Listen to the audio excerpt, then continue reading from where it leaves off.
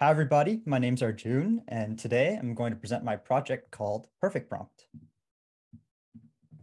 Before we get into that, I want to introduce a little bit more about myself. I'm a data scientist with experience in unstructured data.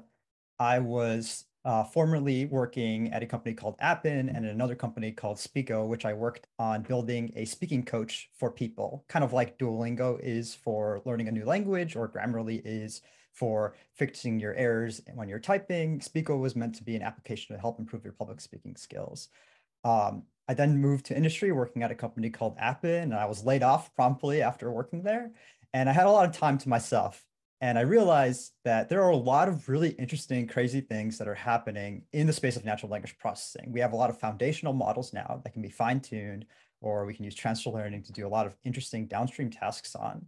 And I wanted to learn more about those things. So I started learning about transformers, and I came across a really weird problem that I learned about. And that problem was related to image generation. I was learning more about image generation, how people create prompts and stuff. And I realized that the current free ways to do it were very annoying and very time consuming. So on my presentation here, I have the Hugging Face Gradio free demo of using Stable Diffusion. And it takes about 43 seconds for you to generate 4 images given a certain prompt. And to me, that felt really hard. That user journey felt very uncomfortable because you would have to create a prompt. You would wait 43 seconds for that prompt to come back. You would think about what you want to change with that prompt, and then you would repeat that whole cycle over and over again. So to me, this felt very time consuming. There are options to make this processing faster, but then you have to spend a lot of money in order to host the model yourself or do something along those lines. So that felt very expensive and frustrating to me. So I wanted to see if I could build a product that could resolve this issue to shorten this user journey of creating prompts and images. And once I did that, I built something called Perfect Prompt with Cohere APIs. It's meant to be a one-stop shop for prompt engineering and image generation.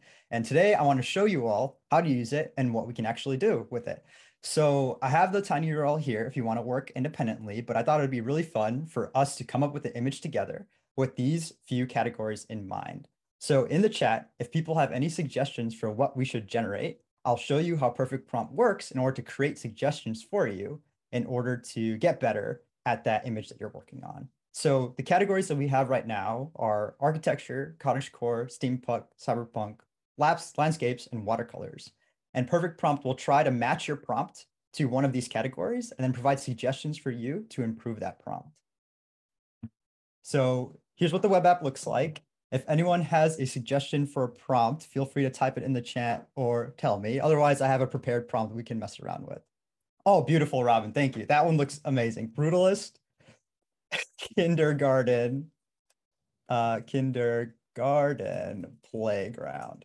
So we'll hit Shift Enter and the model will start running. This will take some time. And what it's doing is it's embedding and trying to classify this prompt into one of the 6 art styles that I presented before. Once it figures out what art style is actually happening, it will seed that keyword into a Cohere generate API along with a phrase that says, hey, take this prompt and rephrase it with more detail. And it'll generate 10 different suggestions for you to use. So once this stops running, we'll have a bunch of different suggestions for us to have inspiration on in order to create our next prompt. Not only that, I found an open source implementation of Stable Diffusion. Okay, so this is our little image that came up. It's really weird looking. It does remind me of the days I spent staring at brutalist architecture. And let's see what suggestions came up here. So we go down here and we have our cache. And we see some really weird stuff. Thank you, Robin, for your suggestion. We see light at the end of the dark or at the end of the tunnel, which kind of reminds me of concrete.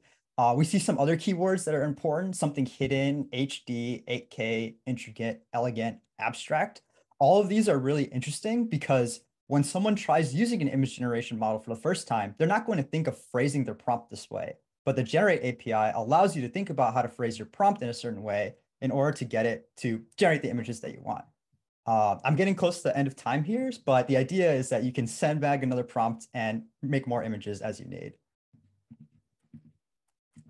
And yeah, so thanks for listening to my demonstration. If you have any questions, let's hear about it. I'd love to talk about how my product works.